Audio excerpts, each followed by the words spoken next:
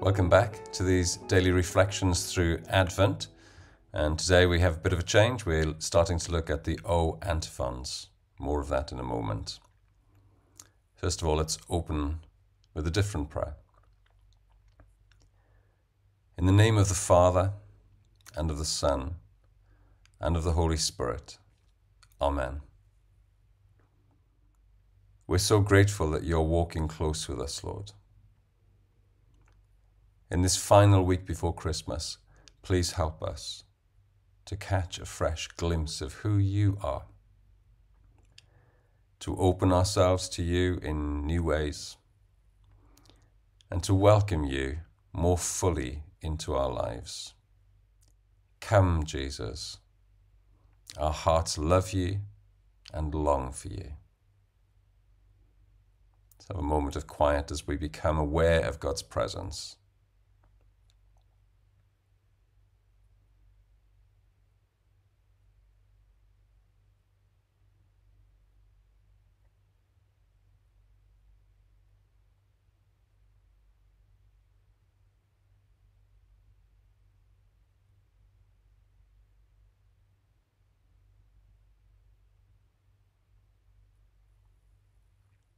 Today we're looking at 3 scripture readings. The first from Isaiah. The Spirit of the Lord will rest upon him, a spirit of wisdom and understanding, a spirit of counsel and power, a spirit of knowledge and fear of the Lord. And his delight will be the fear of the Lord. He will not judge by outward appearances, or reach a verdict based on hearsay.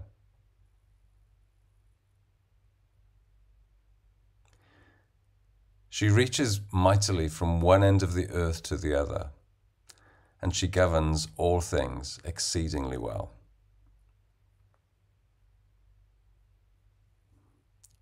Wisdom has built her house. She has hewn her 7 pillars. So today we begin our final week of Advent together. It's quite exciting.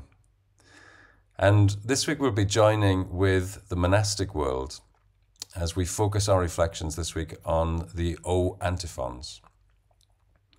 So since at least the 8th century, and many say it was earlier, maybe the 7th century, but it was definitely formalized in the 8th century and onward from then, monasteries have included these great O's, as they're often fondly called, in their evening liturgy for Vespers.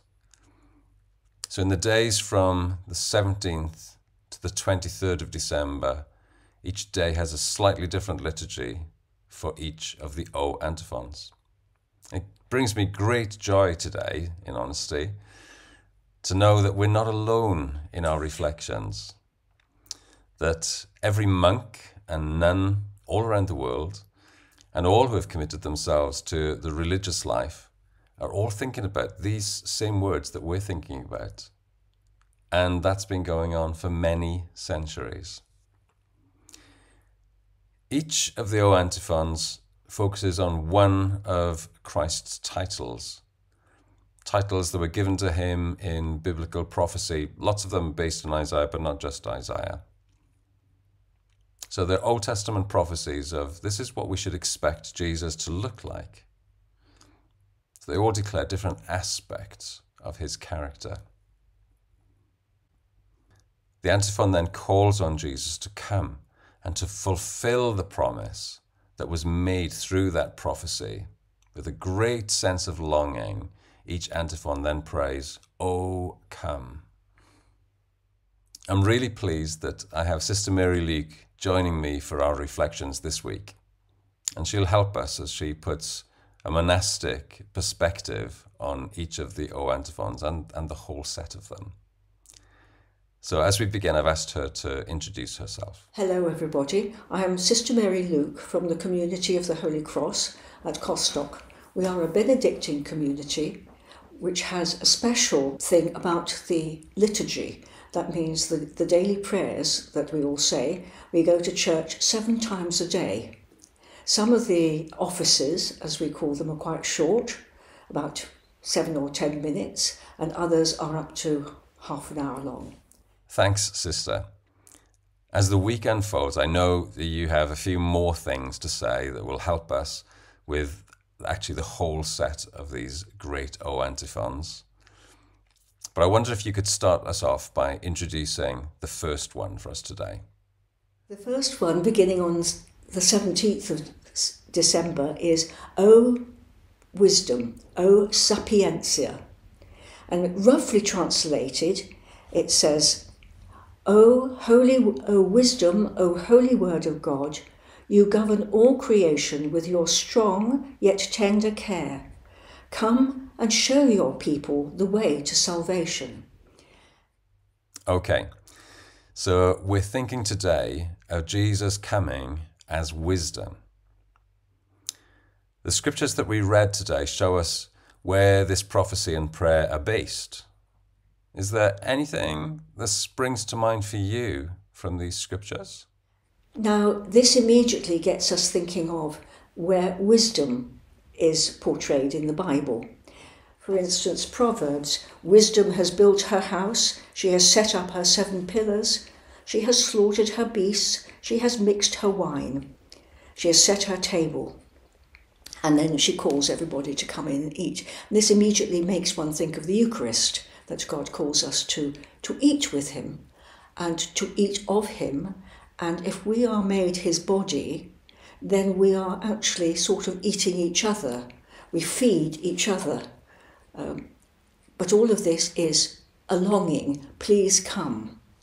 Ah, that's a beautiful thought.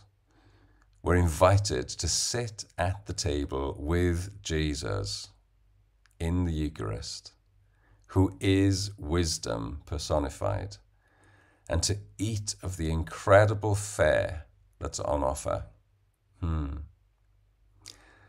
I wonder what wisdom we might need from God in our lives right now. God has given us wisdom, all of us in small or greater degrees, and we are to use that wisdom and see what God has given you and see what his grace has been to bring out that wisdom in your everyday life. So there is an awful lot of pondering to do. So can I ask, what sort of things would you be pondering?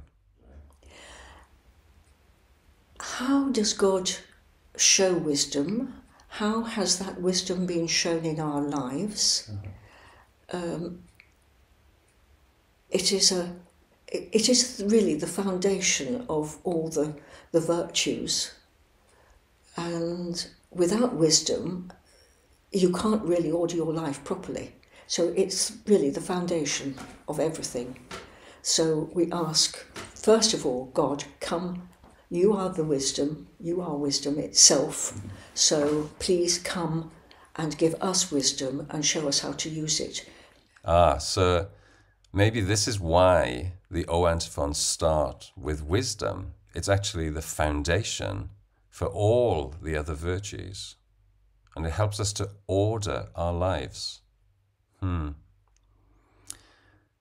I wonder where our lives might benefit from a little more order.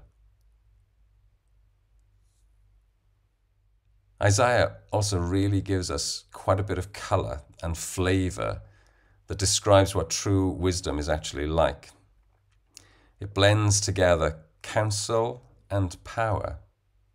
So it seems to me that it offers us great insights that are also incredibly impactful. And it also blends knowledge with the fear of the Lord. My granddad used to use an interesting, pretty colourful turn of phrase, actually. And he would say that with all of our learning, we need to be really careful that we don't become clever devils. So whilst there's nothing wrong with learning and knowledge, this only becomes wisdom when it stays within the boundaries of honouring God and all of his ways too. And then the final flavour from Isaiah for today is that true wisdom doesn't judge a book by its cover, as it were. And it doesn't depend on gossip and stories. I wonder how often we allow our decisions to be based on the things that we see, and maybe on hearsay, rather than on true wisdom. So in a time of quiet now, let's allow Jesus to come to us as wisdom in the depth of our hearts.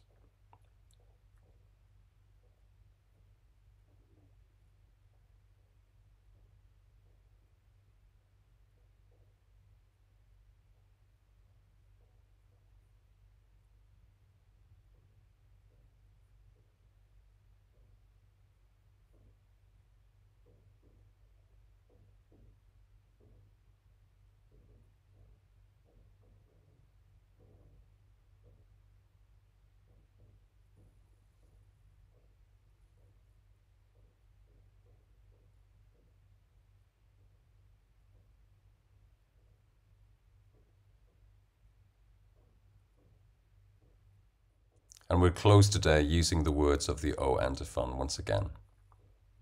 O wisdom, coming forth from the mouth of the Most High, reaching from one end to the other, mightily and sweetly ordering all things.